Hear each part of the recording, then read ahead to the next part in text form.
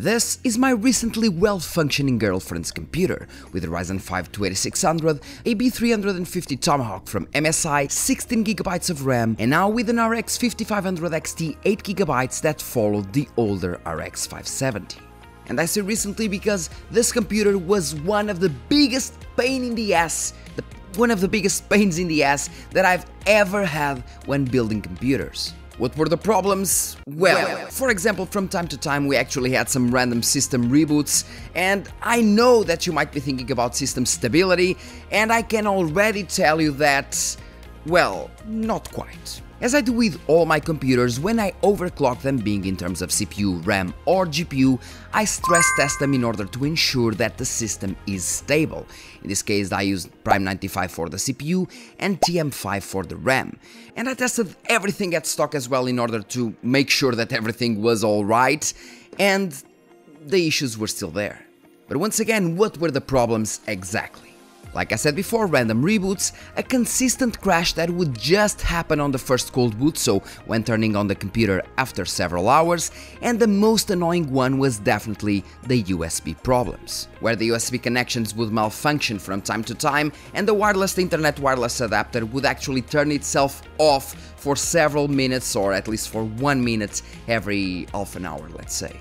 And let me tell you right now that if you're having these same issues, I can already tell you that this video might actually help you, or may help you somehow, because in all these years of experience that I actually have building computers, I never experienced such an odd thing.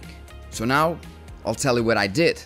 But before, NANI? Today's sponsor is Maximum Settings, a cloud-based gaming service where you won't need to spend thousands of dollars to upgrade your PC or a personal nuclear plant to boot up your system. Just do it! And for as low as 9.95 Canadian dollars a month, you can play the most recent games on your computer even if your hardware isn't prepared. And if you don't play that much, well, you can just use the hourly system for as little as 0.35 Canadian dollars. Sign up today for your full Linux gaming PC with no resource sharing and start enjoying high-level gaming on any PC. So to troubleshoot the issue, I started by changing the power supply in the system. It was an old Corsair CV something that was making a lot of noise already, and since we did have some USB issues, I suspected it could be indeed the power supply. But after changing it to a much better one, the EVGA 650 watts gold I believe, the problems persisted. So I thought to myself once again, well, if the power supply isn't the issue, maybe the motherboard is the issue, since we have USB problems, and I actually bought the motherboard second hand. So I changed the motherboard and bam, the problems went away. I even made this video that you're seeing right now in the screen, telling you that the motherboard was indeed the issue, but I was wrong. Some weeks after I made that same video, the computer started showing once again the signs of those same problems that it had before, so the problems basically came back, even with a new motherboard. And I did know that the motherboard was working because I had that motherboard in several systems before, and it was rock solid. You teasing me, you naughty naughty. So over a month ago, before going into vacations, I actually told my girlfriend to bring the computer here once again, because I really wanted to try again to see if I could actually fix the problem. So I stress tested everything one more time, and everything was rock stable. It was basically fine, but it still had those same issues as before. So as I was thinking of changing once again the motherboard due to the USB issues and so on, I thought to myself that it could also be the case due to maybe some short circuit, I believe that's how it's pronounced. I do like to say circuit. I believed that the issue was actually a circuit, and as I was thinking about that, I thought to myself, what about the RAM? What if, although the RAM is stable, it isn't stable? It all makes sense now. And guys, it was the motherfucking RAM kit. Although it was stable in all benchmarks and stress tests and everything, it was messing with the whole system for years.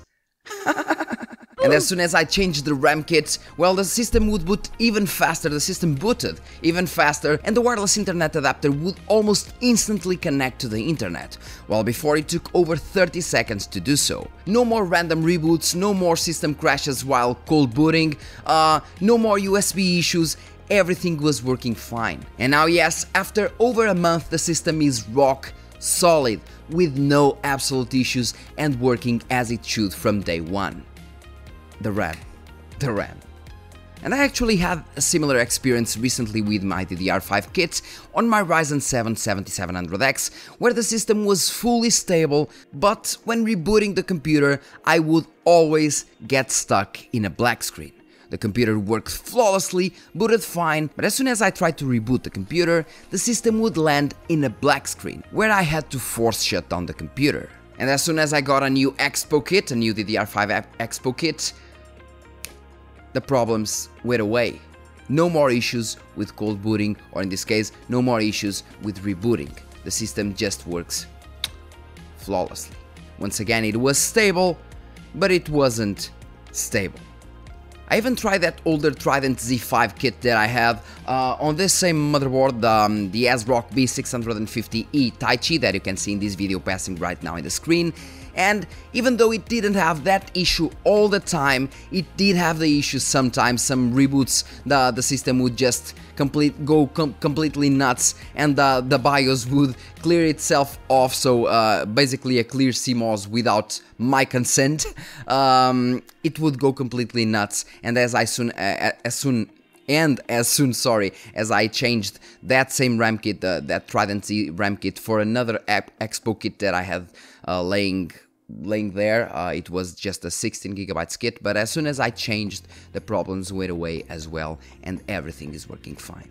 Once again, if you're having issues even with USB malfunctioning, it might actually be the RAM. Even if you stress test the RAM and if everything is alright, even if you run it at stock and everything seems to be alright, it might actually be the RAM kit causing all these odd issues. Damn. And well, that's all for today's Storytale video. Thanks a lot for following the video, thanks a lot for watching, and I really hope I helped you with my experience, because I myself didn't believe that the issue could actually be the RAM kit if it was stress tested more than 10 times and it was perfectly fine, but it seems that, well, it wasn't, because as soon as, once again, as I changed to another RAM kit, bam, all the problems went away. Crazy. Thanks a lot for watching, and see you in the next video. By the way, I'm testing PCI Express 1 versus 2 versus 3 versus 4 with the RX 7900 XTX, because I really want to know, for example, if PCI Express 3 is dead yet, if it is, well, just dead in the water by 2023 or not really. Thanks a lot, and see you in the next video.